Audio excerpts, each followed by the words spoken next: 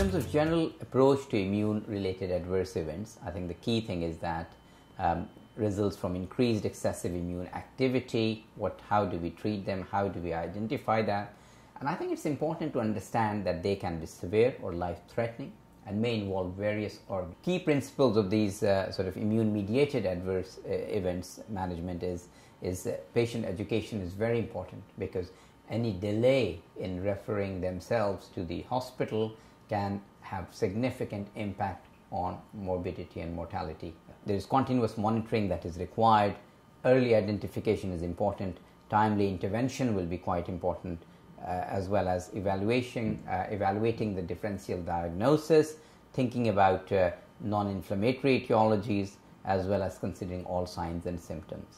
So what you'll be looking at, individualized patient follow-up and counseling is key, as well as in cases where you think it's immune-mediated adverse event, systemic high-dose corticosteroids may be needed for severe events. Tolerability of cancer treatment. So if we look at the IO treatments, chemotherapy, targeted therapies, what we need to understand that these have different side effect profile.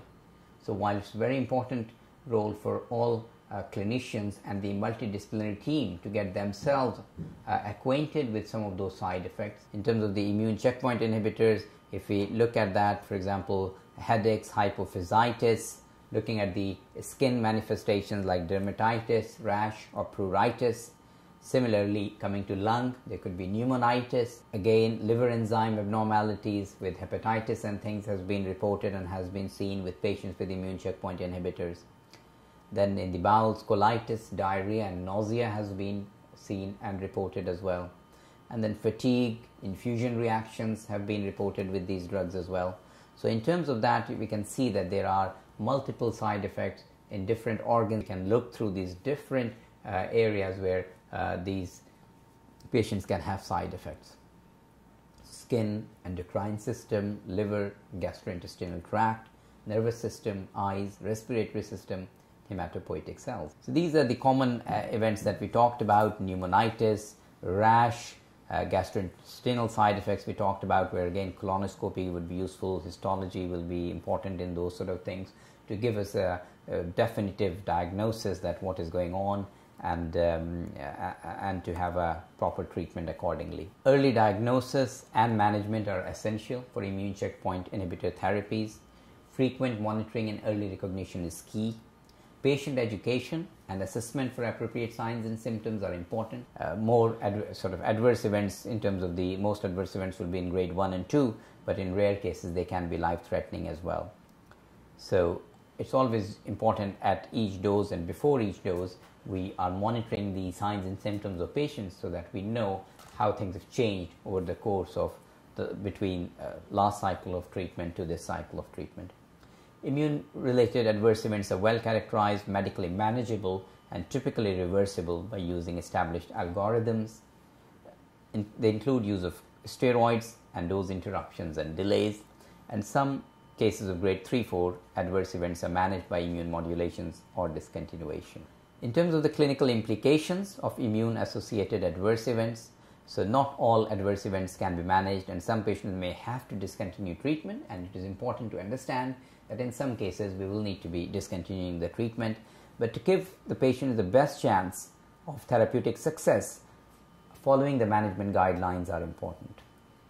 So this is, for example, time of resolution of select treatment, related adverse events with immune modulating agents.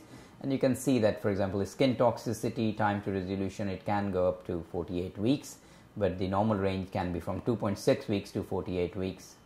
But overall, in terms of the grade 3 to 4 toxicity, or in terms of looking at grade gastrointestinal toxicity, for example, it is around 1.4 weeks. Similarly, endocrine 3.6 weeks, hepatic 2.7 weeks, renal 4.7 weeks. So what we can see is that, for example, within that study, that there is different time to resolution of select treatments as well.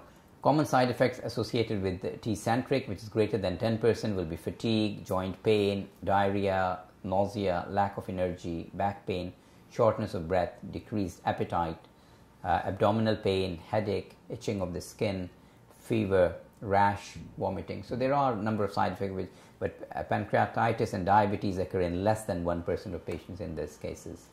So how do you manage, again, in terms of specifically looking at Tecentriq guidelines? Grade 2 therapy or infusion interruption is indicated. They usually respond promptly to symptomatic treatment, example antihistamines, NSAIDs, intravenous fluids, prophylactic medications indicated for less than 24 hours, and usually, as we talked, it's about grade 1 is around 4% of toxicity.